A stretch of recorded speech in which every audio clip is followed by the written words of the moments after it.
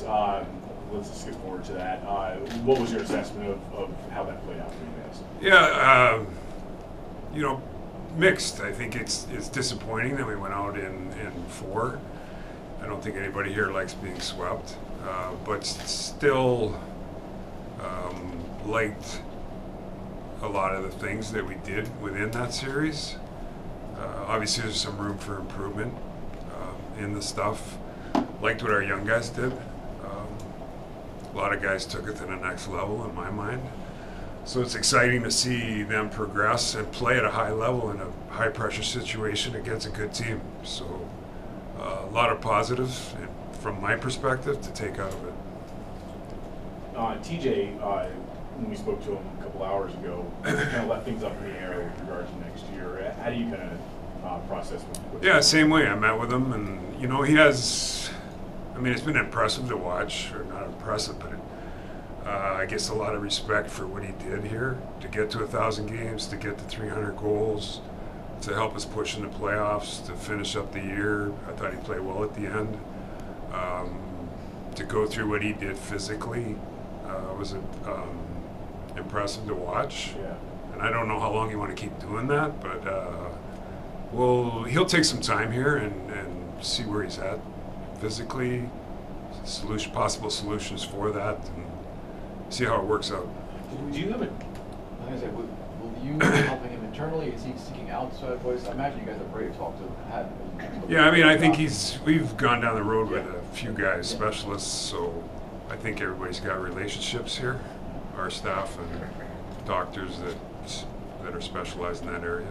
Do you kind of need to know at some point, because I feel like we went this with Backstrom, asking you about that, and you didn't know, and that kind of hurt a little bit. I mean, it's really early in the process. Do you have to put a date on it at some point? I'm not going to put a date on what he wants to do. Yeah. I told him we'll support him in whatever he wants. Yeah. Seek solutions. If he determines that at some point he feels good, he wants to come back to play, let's go that way. And if he doesn't, we'll work it out that way too. Culture-wise, I mean, we don't know what he's going to do, but culture-wise, what did he do for this organization? Yeah, I mean, he's a driver of our team. I think he brings energy, he brings compete, he brings life, energy. I mean, he's a key part of what we've always accomplished here. Yeah. When you look at this season, Go ahead. When you look at this season, you wanted to get back in the playoffs, and you did. You didn't like the end. Did this team squeeze pretty much everything out? I mean, there could have been games you could have won here and there, but do you feel like you squeezed pretty much everything out of this team? Yeah, I think so. I mean, we started the year with a significantly different lineup. I mean, we were lined up Guzzi, Backy, McMichael, Dowd, Strome. So we had 5 guys at center, and we ended up, in a different spot. I think it evolved into something I don't know that we could have anticipated with what went on. But in the end, I think I like the opportunity it gave young guys, and they took advantage of it. So I think it worked out for us. Charlie Lindgren only has a year left on his contract. You started even talking to his representative about an extension. I guess he can sign one soon as July 1st. Not yet, yeah. I mean, I think we'll go into the year. We'll talk to him. Obviously, we're happy with his performance, and he's a big part of how we played down the stretch and in the playoffs. So it's we have time to work that out. Where are conversations on for McMichael or Valentine and those stuff? We've had initial conversations. I think we've both communicated we'll wait till the end of the season and then go from there. Pacioretty and Albecabell are your only notable UFAs. Are there a possibility to come back? Or I'll meet with coaches here. We'll go through lineups and what we think we need, and then we'll make decisions before July 1st on that.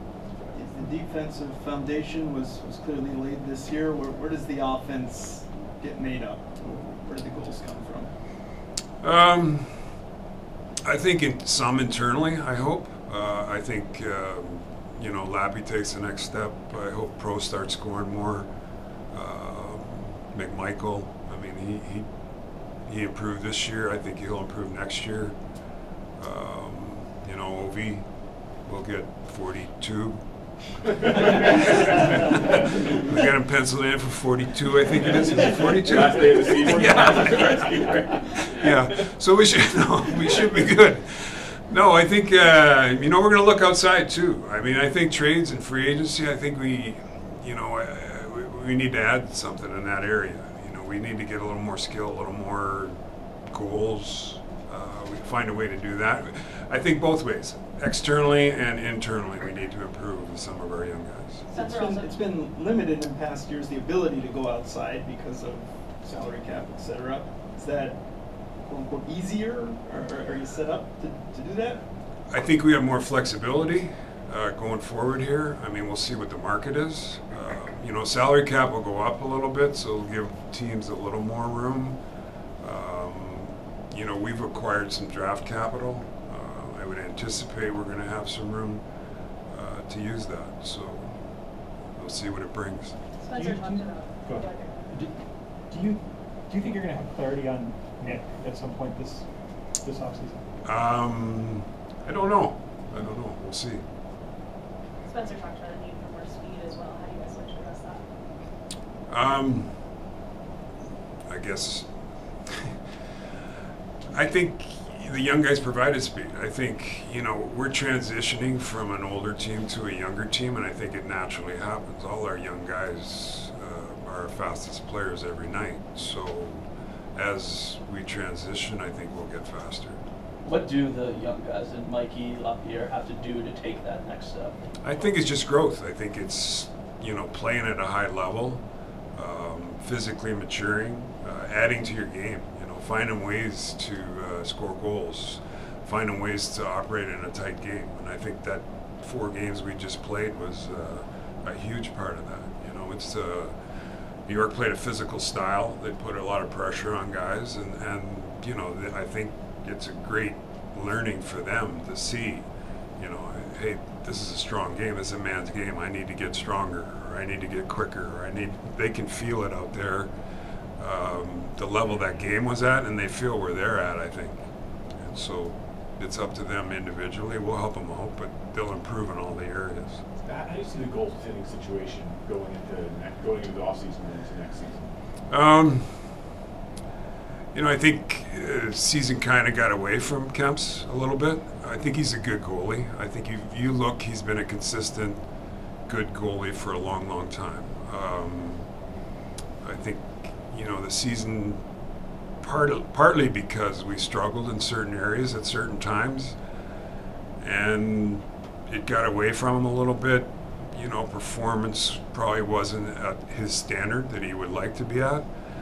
And then, Chuck kind of played really well, so it kind of went away from him with that. And I think the coaches, or the team, we were under pressure to win every night, so they went with Chucky, and the longer that time goes on, I think it's harder for Kemps to get back in the rotation and compete for a spot back. So the season got away from him. I would anticipate that, given his track record of consistency, that he would come back and have a good year next year.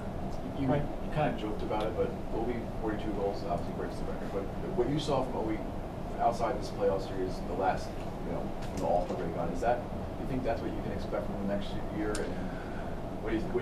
Well, I mean, he's I don't think it's fair to he's 38 years old.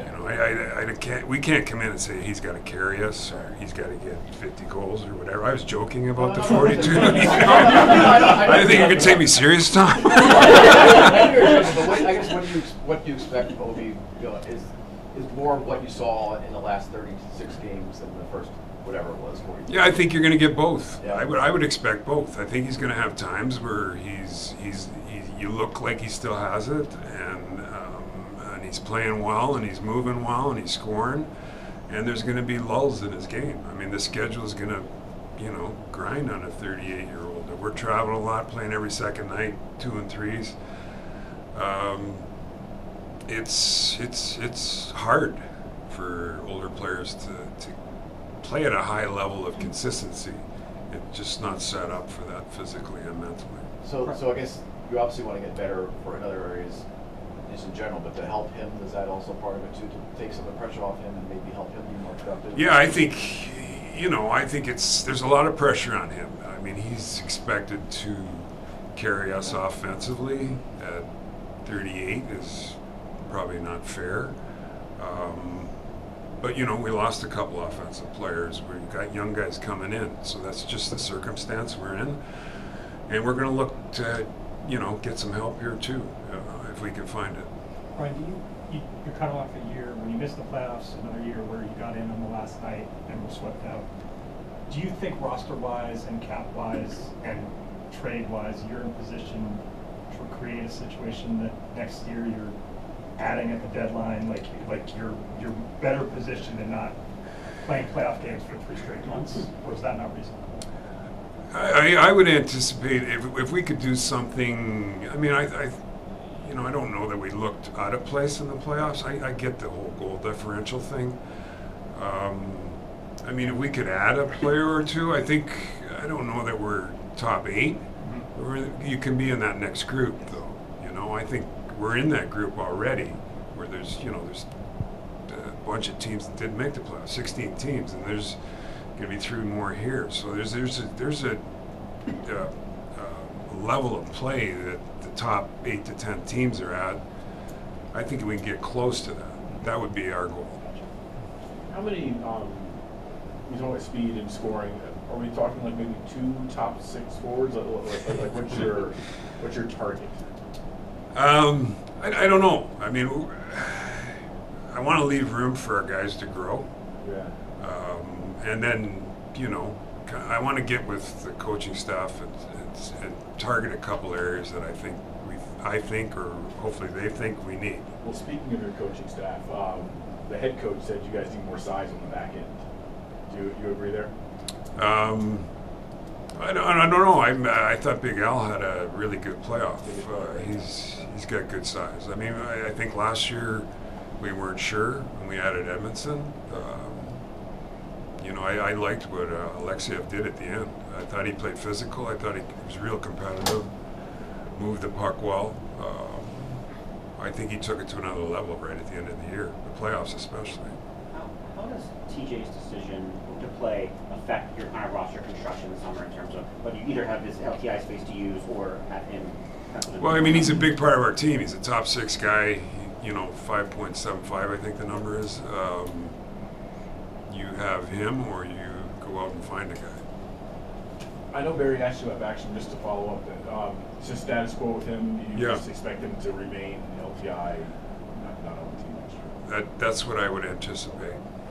Mac, what's your hope with Hendricks going to Hershey and looking up last year? He did so well this year. What are you hoping to see from him now that he's? I would like to see offense down there. It appeared to me that he got a little more confident here as we went on. I mean, a great goal, obviously, the other night. I think going down there with some confidence, knowing that he could do it at this level, I would hopefully like to see him, you know, score some goals, make some great plays, and help that team in the playoffs. One of the got other core guys that we haven't talked about is Carlson, who's basically playing a half an hour a night during the playoffs. But can he still do it? Can he still be that anchor guy in the game? I think he can. I think he did it this year. I think it was in a unique situation in that, you know, we had 2 top 4 guys out for an extended period of time, and he filled in for him. You know, I don't think we want him playing that much, you know. I think we could take a little of that penalty kill time away from him too, so we could, you know, a more normal workload, I think would benefit him going forward. The potential use of a buyout, do you think that might be something you guys would use this year? I don't think so. I don't see it happening. Ethan Bear, is there anything you can share with us about? He just got out of the program. He just got okay. released for the program, yeah. So hopefully we'll see him here, or I'll meet with him. I think he met with Garbs today. Oh, okay. Or so tomorrow. He's back in town. He just got back in town today. Good. What have you learned about the program? Obviously, there's a certain level they can't tell you kind of why. What have you learned about kind of players being able to use that program? I guess. I mean, I don't. We don't get much information on it. I think the parameters of the program are confidential. How they go in are confidential, and how they come out are confidential. Any information I get is from talking to the individuals, and that's about it.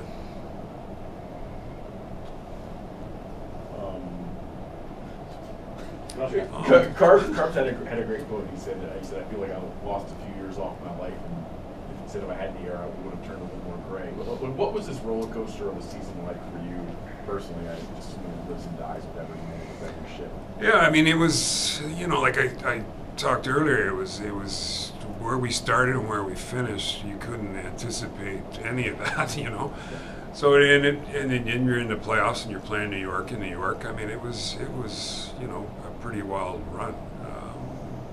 Fun. It was a lot of fun to see the compete down the stretch. I mean, that was the best part of the season for me. Seeing the effort everybody put into getting into the playoffs. Yeah. I think that was huge for our organization. You obviously had the culture established here by guys who have won the cup, but to get that compete over that last couple months, the coach must have been, they could have blown off the coach a long time ago because he's never done it, whatever. You must have seen something in Spencer over that. Yeah, I mean, he brought the intensity. He turned it up on a nightly basis. So I think that's part of, how he's feeling that our playoffs started a while ago. The intensity, the compete, and then, you lose a game and it's so disappointing for whatever reason. And I think there's a lot of energy that goes out and is put into that to get us back to the next level, the next night. Right. You're continually addressing that. And our schedule, I think down the stretch was every second night for 5-6 weeks. Back to back on the last. Yeah, that too. I mean, it was a grind. And it just set up that way. We had an easy schedule at the beginning, with a lot of days off, and then at the end we paid the price. So, and then we got through it. And I think it's intense, it's competitive, and it's tiring. Charlie told us that he turned down an invitation from U.S. for World Championships. Anybody from your team going to the World Championships? I think I heard Marty's going. Okay. That's the only one so far. What did you think of Spencer's job and the adjustments he made throughout the season to kind of injuries and kind of style of play and kind of navigating his first season as NHL coach? Yeah, I thought he's excellent. I mean, he's a good young coach. He has a good mind for the game. Brings energy every day. Does a good job with, addressing issues that come up during the year with players. Constantly trying to make players better. I think he has a really good skill set. I think that's his first year. I think he's only going to get better from here on out. Happy with the staff in general? That's currently. Yeah, I think I think one thing we're gonna we have to take a look at our specialty teams both. Find some answers, whether it's personnel or try and make some improvements there. Specialty face-offs. When Pekka was here during COVID, you guys made a big improvement. When you went to the Rangers, and we just saw what he did with Trocheck. I mean, is that a thing that's going to become like a specialty job, like someone who works? Yeah, I mean, we've always tried to look for a guy that can come in and do that, and we continue to. It's hard to find a guy that has that skill set.